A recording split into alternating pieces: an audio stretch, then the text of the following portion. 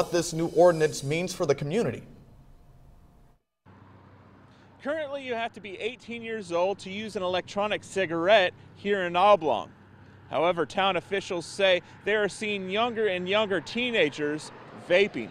Underage teens using e-cigarettes. It's a problem that, according to the FDA, has become an epidemic. That problem has now creeped into Oblong, Illinois. The chief of police in Oblong has already confiscated 6 vaping devices from our schools, and he's got a dozen or so just off the street. The increase has town officials seeking answers. Oblong has now passed an updated ordinance. What used to only address tobacco now also includes e-cigarettes. What it has given us a little more power to do is pinpoint the younger teens who think that it's safer and there's not a difference between the tobacco rules. The ordinance lays out similar rules for e-cigarettes to regular tobacco products. Purchasing, having, or using e-cigarettes under 18 is prohibited. The ordinance also cracks down on usage in certain town areas.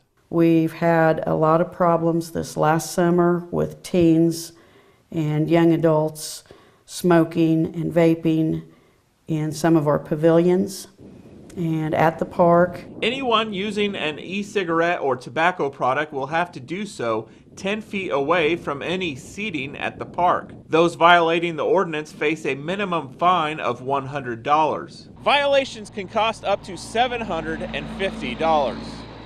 In Oblong, Illinois, Gary Bryan, News 10.